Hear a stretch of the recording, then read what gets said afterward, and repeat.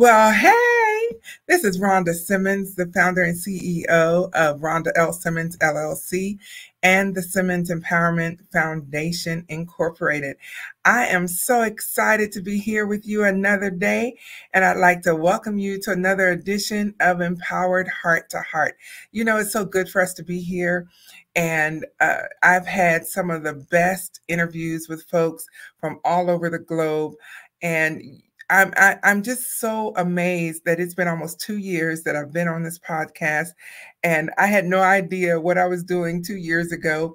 I just knew this is what I was supposed to be doing, and I'd figure it out as I went along.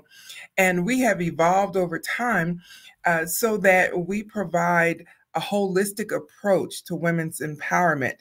That is why I love to say that we offer messages of hope, conversations that heal, and interviews that empower.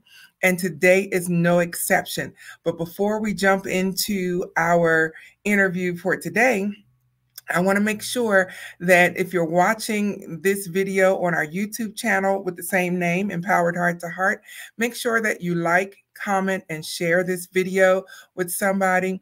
Make sure you subscribe too and hit the notification button. That way you'll be sure to know every single time a new video is posted. And let me tell you, I'm on the move. I'm getting stuff done. And so you don't want to miss not one single episode. You hear? So make sure you like, comment, and share. Also, reach out to us on social media. We are on Facebook, Instagram, LinkedIn, and Twitter. And our handle is TSEFIORG. That's just the shortened version of the Simmons Empowerment Foundation Incorporated. So make sure you reach out to us on any of those channels. You know, for the month of February, we've been running a series called The Heart of the Matter. And this is so near and dear to my heart because there are two things being addressed this month. One is this is Heart Health Month, which is super duper important. And also it's Black History Month. And so I wanted to address both of those topics with various speakers and podcast guest. And so today's guest is representing our Black History Month. And I am so excited to say that not only is she African American, but she is a female. And I say that because many times women are so underrepresented in so many different arenas. And I am so glad to have her with me today. I'm going to be interviewing Miss Jawanda Jackson. I'm so excited about this because she is a construction manager and works for a general contractor that builds multi-family projects such as market rate apartment complexes, affordable housing, senior living, and more. Who knows? She might be building the very senior home I'll end up in 20 to 30 years. I'm just teasing, but not about the 20 to 30 years part. I'm not ready for senior living yet, but I'll get there one day. And so, ladies and gentlemen, I am so glad to introduce you to my friend, Miss Jawanda Jackson. Hello, Jawanda. How are you? Hi, Rhonda. I'm pretty good. Thank you for that introduction. Well, I'm so glad to have you on the show. I am super excited because I want to know, like I'm sure some of our viewers and listeners want to know, how did you choose construction management to get into it? What was it about it that intrigued you so much? That's a great question. I would say I happened upon construction management in a way. When I was a girl, I thought I wanted to be an architect, and I when I got to college, I ended up studying something different, but found my way back to architecture, and I did an associate's degree in architectural technology, and then I got a scholarship to go and finish my bachelor's degree. And I had a choice between like 14 schools, and none of them had architecture. So I went on because I wanted to take advantage of the free money. I went on to study urban planning, and my plan was to do a master's in architecture. And between the as I was finishing my bachelor's degree, I kind of got to a point where I was like, I don't know if this is as well as I thought it did. And at some point, what I did was I talked with one of my advisors, and he suggested construction management. And that's when I realized that what I thought I loved so much about architecture, which was seeing the buildings go up, was actually not architecture, it was construction management. So I looked at some programs and looked at some curriculum, and I was like, oh my goodness, this is perfect. So I went on to do a master's in construction management at Michigan State University, and I guess you could say the rest was history.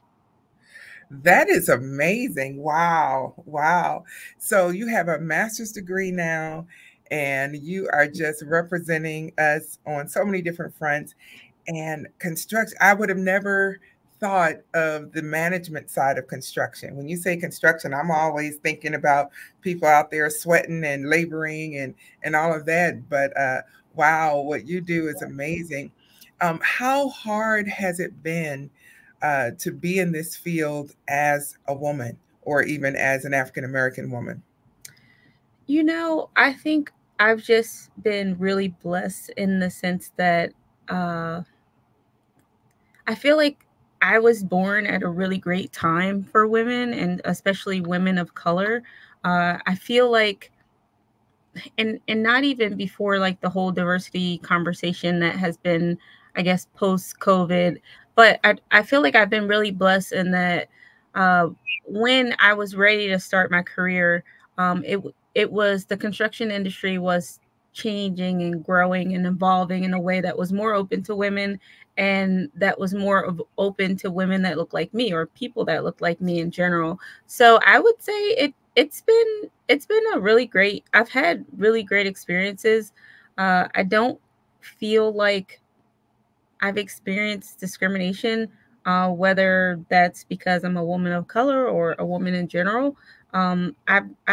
I've been really fortunate to work with some really great groups and some really great managers, and I don't think that my gender or my ethnicity um, has been. I know it hasn't been a disadvantage for me. So I guess that's all I could say to that. I don't know. There's something about the timing where I just feel like I've been really blessed. Wow, that's a wonderful, wonderful testimony. And I'm glad that you haven't encountered the downside and it's a shame that even is a downside considering no one gets to choose their DNA or their gender or anything like that. And so Sure. I'm glad you haven't experienced that. One thing I do want to go back to that you mentioned that you just kind of kept on going. You said that you won a scholarship. Yeah, that's exciting. We got to pause and celebrate. Yes, I know it's the past, but we have to celebrate. Oh my Yes, goodness, we love it, celebration. I do. I do love celebrating. So that was actually a really, believe it or not, a really exciting time in my life. And the reason why I say believe it or not, because that was 2010, so 14 years ago. And it was exciting to get that scholarship. I was really fortunate to be a part of a program where they were it was if it the program focused on people that were in careers that or studying careers that were I guess different, where it was non-traditional for their gender. So I qualified in that way for that program, and they introduced me to the scholarship that was I believe it was called like a Board of Governors scholarship, and it was for any of the Pennsylvania state owned schools. And it was really exciting to get that scholarship. I met some great people um, after getting that scholarship because it was for all of the community colleges in Pennsylvania. So the we had we got the scholarships, then we chose a school, and then we had a banquet. So at that banquet, I met who was like my roommate for the next chapter of us going and finishing our bachelor's degrees, and we're still really really close friends to this day for that. But even when I was in undergrad, I was in a program called the McNair Scholars, and that was a program that helped students prepare for grad school with an objective of doing a PhD. I did not end up doing a PhD because it didn't really make sense for the construction industry. There are very few PhD programs that exist, but you don't need a PhD to run a construction project.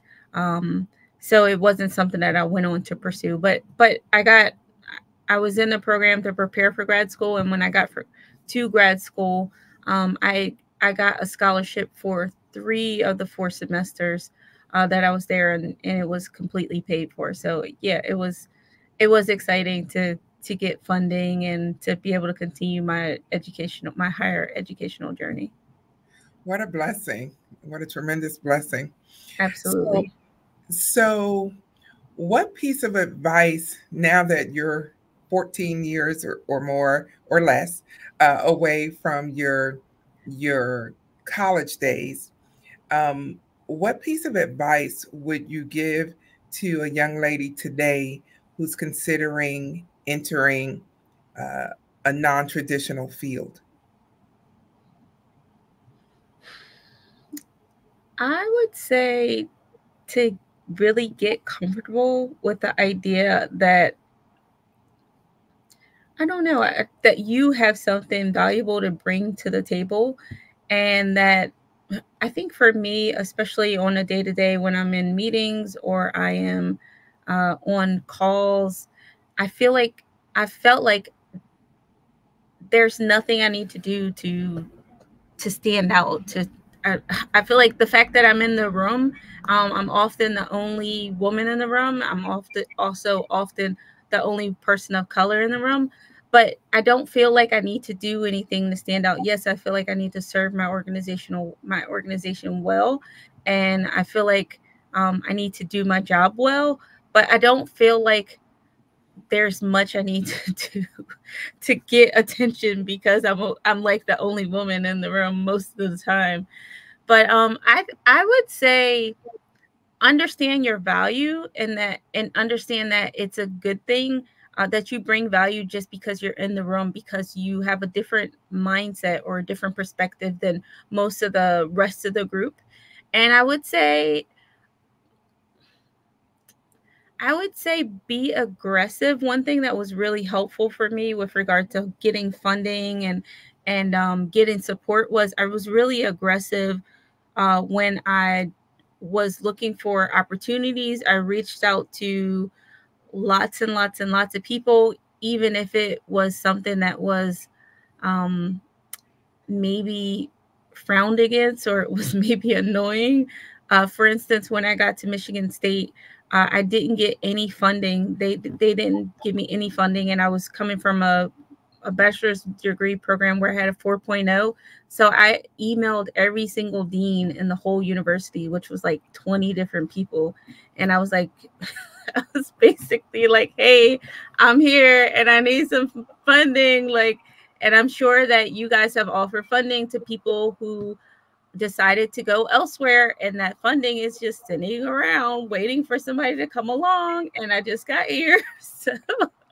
So I would say, and then I followed up for like probably 4 weeks into the semester, and I got the funding that I asked for. It took a little while, but I would just say don't be afraid to be aggressive, and don't be afraid to get on people's radar when you feel like you need support, or there's an opportunity that you're interested in, and you just don't know how to get in the room or get heard.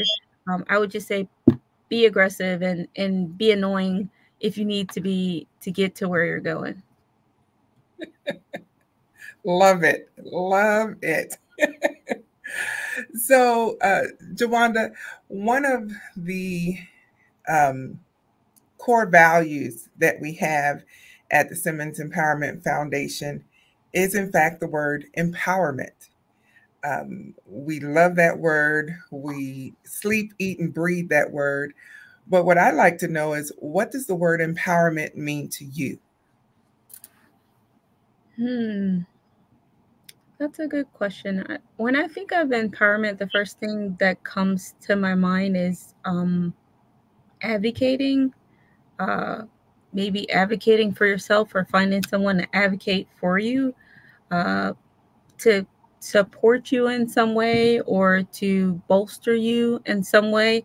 Another thing that comes to mind is just this idea of standing on other people's shoulders. And I think that ties into what I said earlier about just the timing that I've had with coming into my career. I absolutely understand that although I've never really experienced discrimination or felt uncomfortable because I was different. I look different than the other people in the room. I absolutely understand that that's not always been the case, and that I'm standing on the shoulders of other women that have come before me. So I think there's a sense of empowerment there. Yes, I really do appreciate the fact um, that you are a pioneer, a modern day pioneer, and you're letting other women of color know that it can be done, and look at your qualifications, um, not your gender or your ethnicity, as other people might look at it as a barrier that has nothing to do with your qualifications. And so there were some key words, Jawanda, that you used that I really loved. You talked about knowing your value, knowing your worth. You talked about how you didn't have to go out of your way to stand out because you already did. And so, and that's pretty powerful. So when you walk into a room, you're not here to defend, your gender or your color or anything like that. Here I And am. and I This would is what. say I'm not a victim. I don't, and I don't go around looking for handouts. I work hard. I do my job. I try to do it well, but at no point I, have I had like a woe is me or I'm oppressed or and like I said, I understand that I'm standing on the shoulders of many people, but I think there's something in a victim mindset that holds you back and doesn't allow you to see the forest for the trees maybe. I love it. I love it. Well, Jawanda, it has been a pleasure hearing your story of determination and uh, fortitude and tenacity. And I, I must admit, when you were telling your story about emailing all of the deans, it made me think of a scripture that talks about the woman and the unjust judge, how she kept going to the unjust judge Yes. and finally said, you know, with less with her continual coming, she wearies me. I'm going to give it to her. So I Yep. think they must have gotten the idea you weren't going away. That's Yeah. wonderful. And it paid off. I mean, that was like Yeah, $30,000 that I would have had to come out of my pocket for if I hadn't been aggressive and if I just let them say, "Oh, I'm sorry, we don't have any funding." It's like, "No, you have funding and I just need you to look a little harder for it." So, but it was it was fun. I tell you, you come off so unassuming, like you're quiet, not weak, just quiet. And but you are a force to be reckoned with, and I love that about you. And Thank so, you. thank you so much for being on the show today. I really appreciate your time. And if you will just hang out with me just for a few more moments, I'm going to wrap up the show, and I'll be right with you. Okay? Thank you for having me. Glad you were able to be here. Ladies and gentlemen, that was just awesome. I have not met a construction manager before, let alone an African American female construction manager. And so this was really cool and really phenomenal. I love Jawanda's fearlessness. Most of you who know me, I'm all about scriptures and God and all of that. And it just reminded me, this interview reminded me of that scripture in Philippians 4:13 that says, I can do all things through Christ that strengthens me. And so it's really exciting to know that Jawanda is living that scripture and she's not seeing anything as a barrier. She's getting it done and she is getting it done well. And so I'm glad to be able to celebrate Black History Month with Jawanda Jackson. Make sure that you like, comment, and share this video with your friends because this was worth the replay. Let me tell you. Also, make sure that you bookmark us on whichever podcast platform you're listening to us on, because we do multiple episodes every week and you don't want to miss any of them. And so I'm so glad that you're with me on this journey today. And so whatever you do, be blessed, be encouraged, but most of all, be empowered. And I'll see you on the next edition of Empowered Heart to Heart.